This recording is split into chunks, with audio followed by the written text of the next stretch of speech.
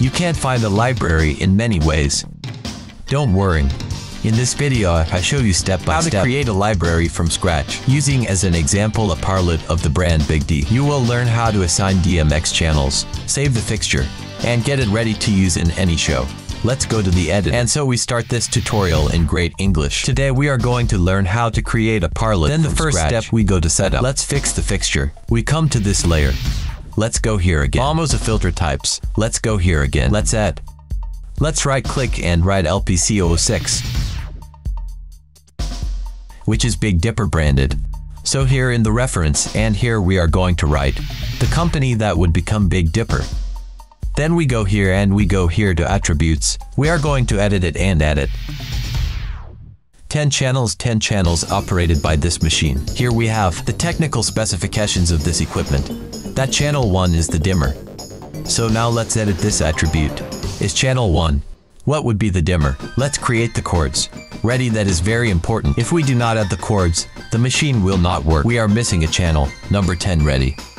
Then the first channel would be the dimmer channel. The 2 channel would be the strobe.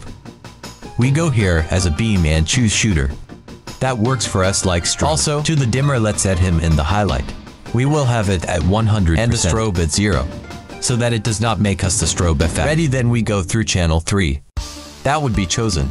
Then we are going to put this one as dummy, that we are not interested in. Channel 4, which would be the speed, is not interested either. Then it also goes as dummy. Dummy is a channel that does not interest us. Nothing happens with them. Now we are going to channel 5. That already begins the colors of the parlet. So here we go with the color that would be red. Let's go with channel 6, which would be green. Channel 7, that would be blue. Let's go to channel 8, which would be white. Channel 9, which would be amber. And channel 10, which would be ultraviolet. Ready, then we are going to make that when we give it. Highlight is on. Red and green. Blue and white. We are going to set those channels to 100 and the amber. Ultraviolet, we leave it at 0 by default. Sorry, here we are going to leave it at 0. And the highlight is where we are going to have them in then 100. Ready. There we have already created our parlet. Now here we go to Model Images Manager. And we tell him the class, what type of machine we are going to use. Right click on it and tell it to be an LED. This is very important to make you ready. We have to give our machine here. We start. Already exported. Then we can already find it in the bookstore. Then we come here. Right click, we give you parlet L06.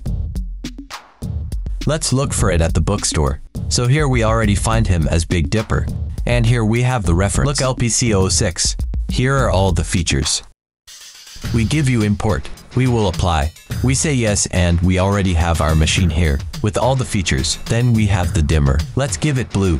Then we set the dimmer to 100 and the colors. Red, green, blue and white in 100 because we gave him that order. That configuration to put us in 100. When we are in highlight, then ready friends. This is how bookstore is created. From a great MA.